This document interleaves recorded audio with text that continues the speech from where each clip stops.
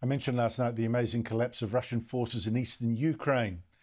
A Ukrainian counter-offensive, a kind of blitzkrieg really, if I can use that term, has sent Russian forces fleeing in such a blind panic that they've driven their tanks and their trucks into rivers and even into a tree. So many Russian soldiers have surrendered or been killed. Ukrainian soldiers, meanwhile, paused long enough to thank Australia for the Australian-made Bushmaster vehicles that the Morrison government gave them. The Bushmaster armored personnel carrier is used by the airborne forces of Ukraine to reach forward operating areas. We're grateful to the people and government of Australia for providing these to us. They were a great asset to us in liberating the areas around Kharkiv. Together, we're working towards a victory. Slava Ukraini! Героям слава!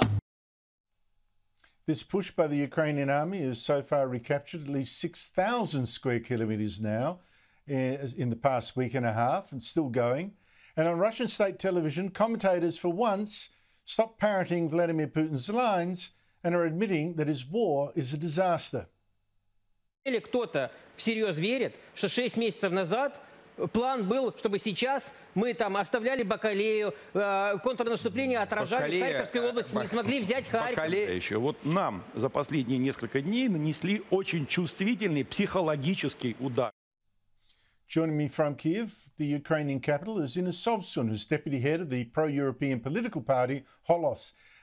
Inna Sovsun, thank you so much indeed for your time again. This breakthrough, how has the news affected Ukrainians, affected their morale?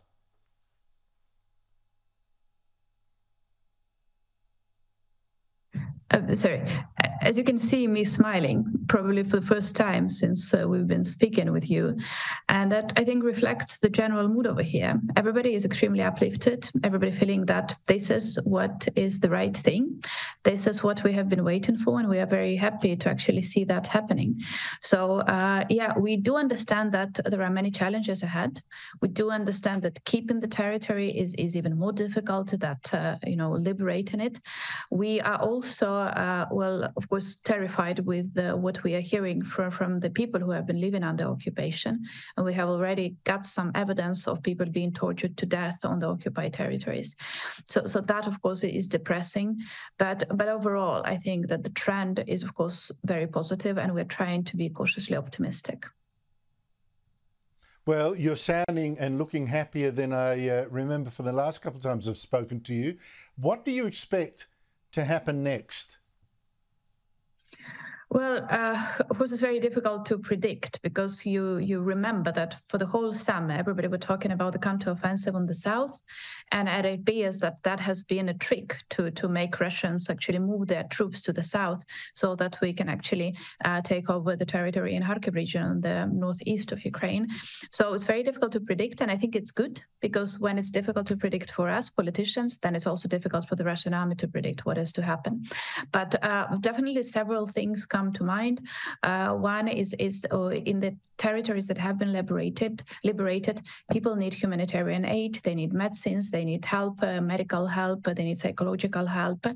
We need to send teams of investigators to investigate the crimes that have been committed over there.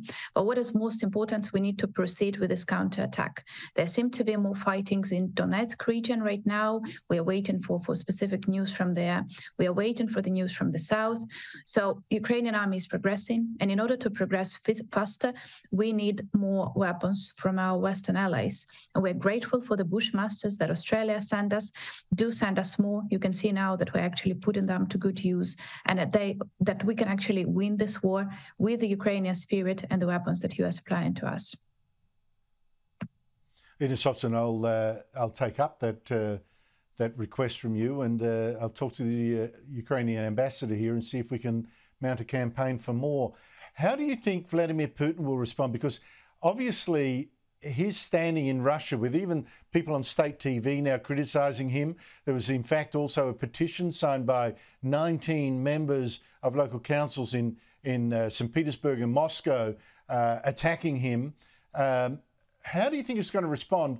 Because this is very humiliating to him, and it threatens his standing in Russia. He's already fired some missiles at Ukrainian cities just a random punishment. Already tried to knock out the electricity station, so he's sitting blackouts. But what do you think he could possibly do? I mean, I have to ask, nuclear strike? Well, indeed, the Russians do feel humiliated with this. I've been following the discussions on the Russian social media a little bit, as much as I can bear, truth be told. And they have all been saying what has happened. Putin is a great leader, so that must be the mistake on the side of the commandos on the field. We have to fire them, we have to kill them, and all of that. So they have gone really crazy about this Ukraine's counteroffensive, and then I was following the news of the Ukrainian strikes, the Russian strikes on the energy plants over here in Ukraine, which left several cities without electricity for a couple of hours, and Russians were feeling vigilant, and they were feeling that this is the right thing to do, and I think that is just despicable, truth be told, because the Russian army cannot fight against Ukrainian army, so instead they decide to fight against the civilian population. And actually right now, as we speak, my native city of Kharkiv doesn't have electricity because they hit another lines over there in Kharkiv region. So I think that this is what will be happening. We are not seeing any signs of potential nuclear attack. That would have to go through so many chains of commands that I think that they are not functioning right now. So we just have to hope for the best and continue fighting. Inna Sovsun, let me again wish you luck. Thank you so much indeed for your time.